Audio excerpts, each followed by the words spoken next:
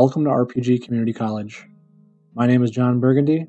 I am the Dean of this prestigious institution, and today I'm going to be talking about how I've been leveling my characters in Grim Dawn. Now that we have the Forgotten Gods expansion, we have a major tool to make the whole leveling process a lot easier. And I'm about to show you how I've been using it. More experienced players have probably already picked this trick up, but if you're newer to the game, or you're just not that familiar with everything that Forgotten Gods has to offer, then this video is going to help you out. Basically, what I'm about to go into detail about is this. I get devotion points in Crucible, then I use the Savior's Merit to unlock the ultimate difficulty. This also unlocks all the rifts in Elite and Normal. I go into Normal to grab some more easy devotion points, then I do the first quest in the game on Elite, and then again on Ultimate. After all this, I'm going to be a little over level 30. Then I go back to Elite and I level the rest of the way there. I completely skip normal difficulty and large parts of the campaign in Elite due to having all the portals unlocked. If this is all that you needed to hear, I appreciate you stopping by and checking out the channel. But for those of you who want a detailed guide on how I do this, the rest of this video is going to be for you.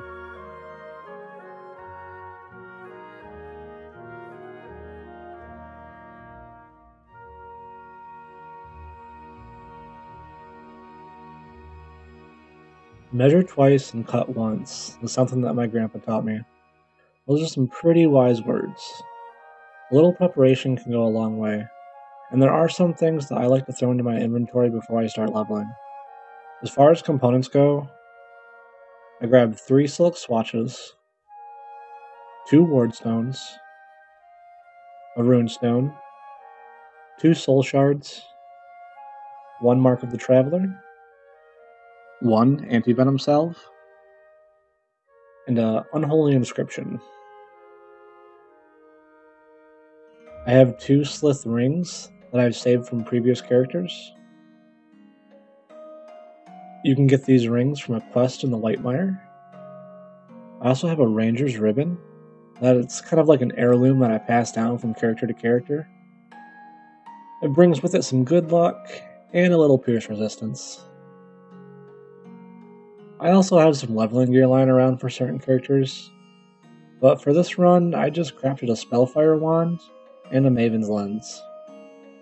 Lokar's set is of course going to be great if you have it.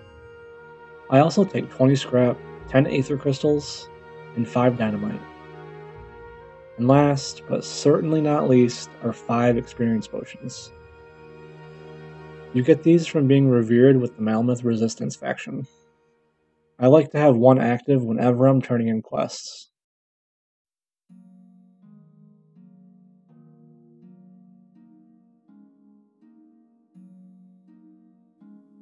I start off by getting 5 devotion points in the Crucible. You can get more if you want to, but I'm always eager to get out of the Crucible as soon as I can.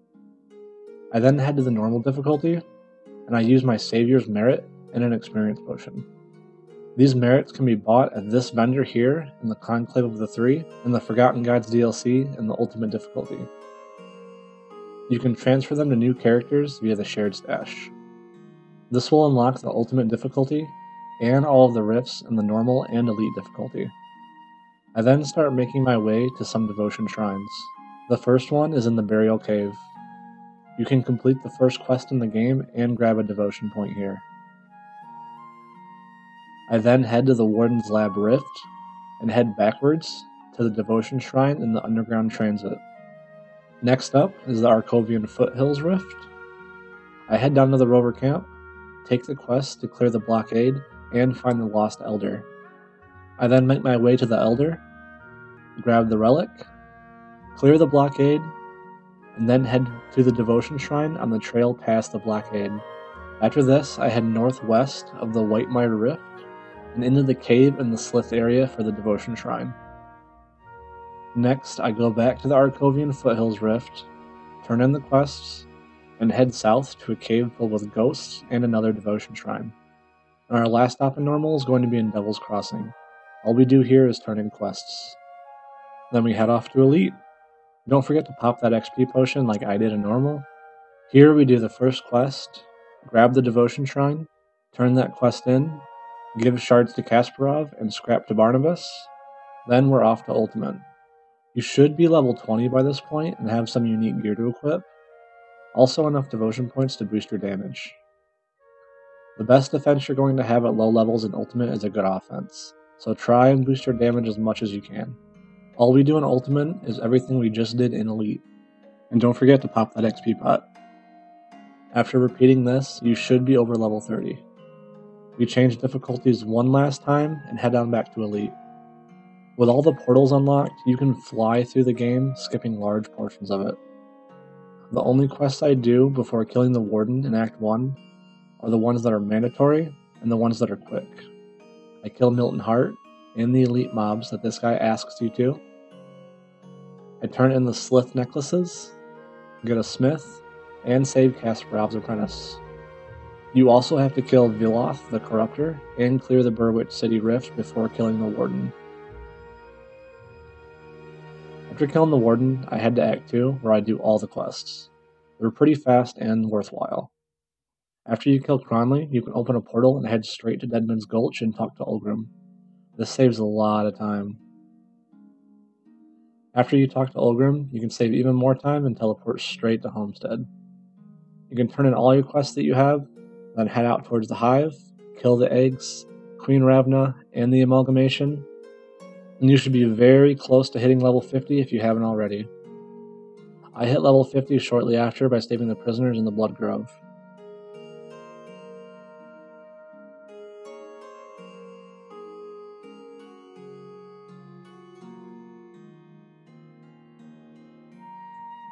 I want to go over a couple of things that I did wrong. In normal, I forgot to use an experience potion, and I didn't do the first quest. This would have definitely helped me get a few extra early levels. In Elite, I also forgot to turn in the Slith necklace quest. So just by remembering to turn your quest in, you can already do this faster than I can. Another common sense thing you could do to level faster would be to use a movement skill. I didn't. You should. Picking a skill that does more damage than Word of Pain would also help a lot. Something like Force Wave, Vire's Might, Trozen Sky Shard, or Summon Skeleton. Those are all some pretty good choices. So don't be a noob like John Burgundy. Turn your quests in, deal more damage, use a movement skill, and drink those XP pots.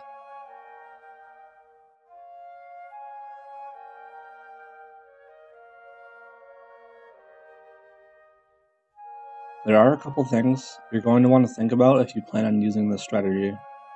Faction reputation is one of them. Because we skip an entire difficulty, you might not have enough rep to buy the leveling gear or augments that you're going to need for Ultimate. You're probably going to have to farm some reputation later on. I also only got about 20 devotion points in this run, but now that you're level 50, going back into normal and getting 20 or 30 more points should be quick and painless. That about covers everything I could think of, so that's going to be all for this video. If you learned a thing or two, and you would like to continue your education, enrollment is free. All you have to do is like and subscribe. If you have any questions, leave them down there in the comments section. I'd be happy to answer them. I wish you the best of luck in your adventures, and I hope to see you again soon.